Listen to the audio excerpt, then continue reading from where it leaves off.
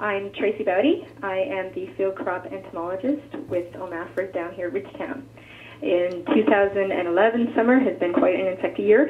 In particular, two main insects that are currently now becoming a problem is western bean cutworm and soybean aphids.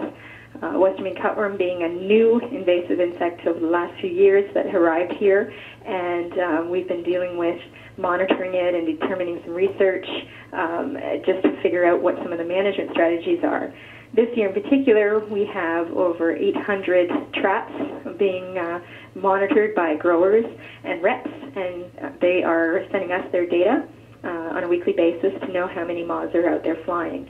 And based on those numbers, my crew go out and scout, and so we're hearing both from my crew as well as reps right now that there are quite a few egg masses being laid, and unfortunately the corn crop in particular is in the ideal growth stage for egg laying, which is the pre-tassel to tassel stages. So we could be seeing some growers needing to be out there spraying and managing this pest in the next week or so. And unfortunately, temperatures aren't cooperating because these high temperatures certainly aren't ideal to be able to spray insecticides, so we do have to hold off for a few days until this heat wave is over with. The other insect pest that is a problem is soybean aphids, and they have been building up in particular in soybean fields that weren't treated with cruiser seed treatments, though there are quite a lot of other fields that are now starting colonies of soybean aphids that could build up. Fortunately, these temperatures aren't ideal for soybean aphids, so their reproduction is going to be slowed down.